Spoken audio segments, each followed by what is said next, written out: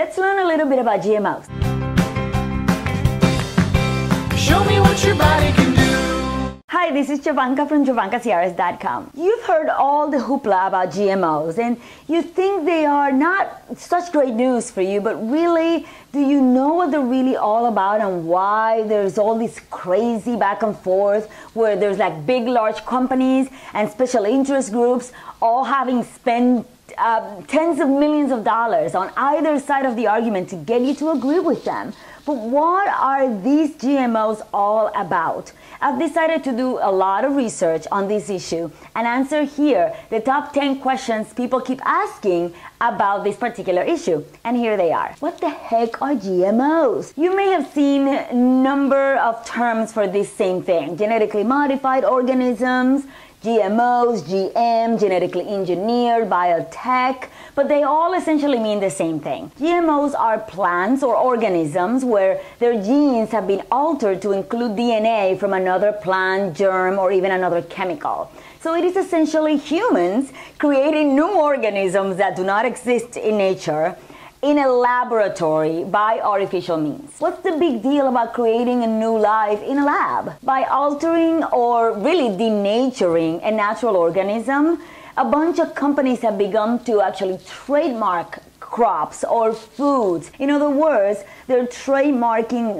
life. Why would anyone want to genetically modify foods in the first place? There's a lot of companies out there that argue that GMOs can reduce the cost for farmers and for the consumers, therefore, and can increase the amount of crops that they produce and use less herbicide. Oh, that sounds great. Is that true? I don't think so. For example, in India, 100% of the GMO cotton crops completely failed, and GMO soy fields decreased by 20% compared to non-GMO soy. Reduction of cost to farmers? Not really. There's this new technology that's creating seeds that self-destruct. The seeds happen to be sterile, which means that farmers must buy them again and again each year instead of using the seeds that they harvest from the plants, from the mother plant on the following year, which is the way nature intended. And by the way, this means bigger profits for the food companies that are patenting these GMO seeds and less money in the farmer's pocket. Plus,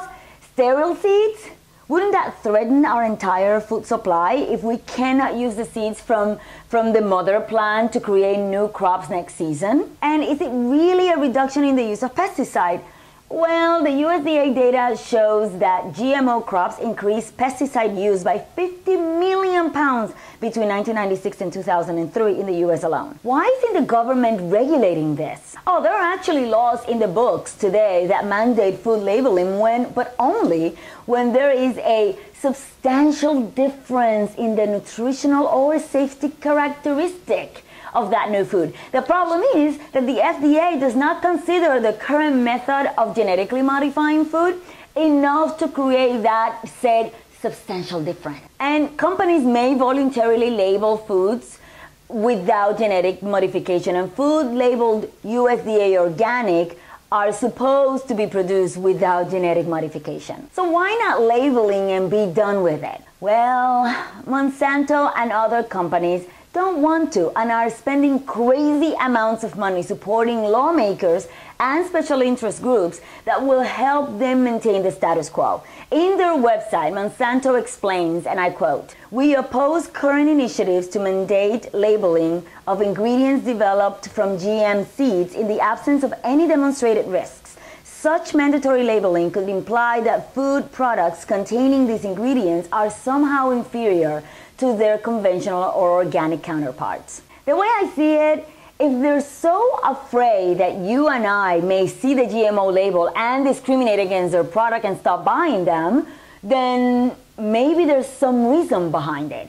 They claim those are perfectly normal and safe, right? And there's plenty of people out there that don't think GMOs are a problem. Why not allowing those who want to know make a choice, and those who don't give a crap keep buying the products with GMO? Makes you wonder, right? So which are the products that are GMO? Products that are almost entirely GMO include soy, sugar, corn, and vegetable oil. Buy those organic, or better yet, stay away from them altogether. That's it? Well, that's the thing. We just don't know. Products that may contain GMO but were not quite sure just yet include papayas, wheat, flax seeds, rice, potatoes, tomatoes, bananas. In other words, the most popular foods out there. Plus, if you eat animal flesh, you're consuming GMOs for sure, since these animals are fed with cornmeal and all kinds of other ingredients that are known to include GMOs. How do I avoid this altogether? Until Congress or state governments enact mandatory labeling laws in the United States, you are left kind of with very few options.